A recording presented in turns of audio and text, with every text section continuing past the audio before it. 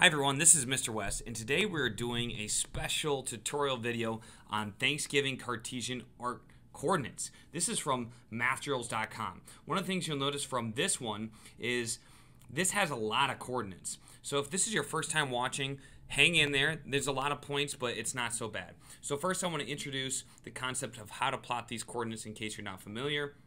First, there's always two numbers. One is the left and right, that's your X. And one is the up and down, that's your Y. Anytime it's a positive X, the first number is positive, you're going to move to the right, and if it's negative, you move to the left. And the second number, if it's positive, you're going to go up, and if it's negative, you're going to go down. So this first coordinate that we have here is negative 20, negative 5. That means I'm going to go left 20 and down 5. So if I go down to here to my coordinate plane, okay, here's my coordinate plane, you'll see the x-axis, the left to right, that's why there's an X there. And the up and down axis is called Y.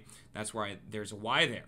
A common mistake I see is people tend to, or students tend to, put the Y first, not the X first. But again, we're going to go to negative 20, negative 5. So we're going to go to negative 20, negative 5, and that's right about there. Okay, so that's where that negative 20 and that negative 5 meet up. So what I'm going to do now is I'm going to kind of introduce some other key points here just to be mindful of when you're plotting these. So if you see here, if the negative is the first number and the second number is positive, you're going to move left and then up. Okay, what about this one? This one's 0, 32. That means we don't move left or right. We're staying on that y-axis and we just move up to 32. If the x is positive, we move to the right. And then if the y is negative, we move down. And right here we have 28, 0. If it's the first number is positive, we move to the right, but we don't move up or down at all. We stay right on that x-axis. So those are some key points. As you can see here, there's another one, 8, 27. Both of those, you move to the right and then up. Both of those are positive.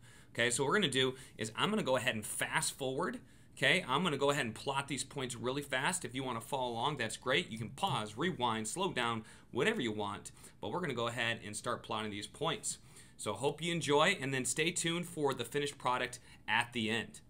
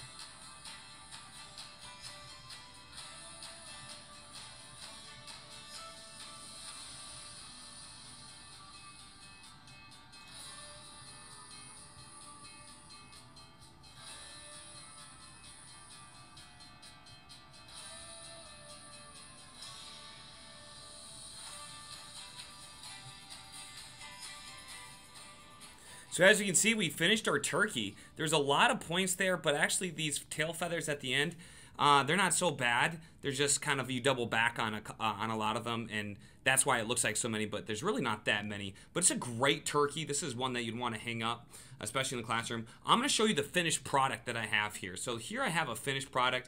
As you can see, I didn't stay with the exact colors. I added a little bit of extra, especially in the tail feathers, and I think it makes it really pop and turn out to be really awesome. I hope you all have a happy Thanksgiving, and I'll see you next time right here on West Explains Best.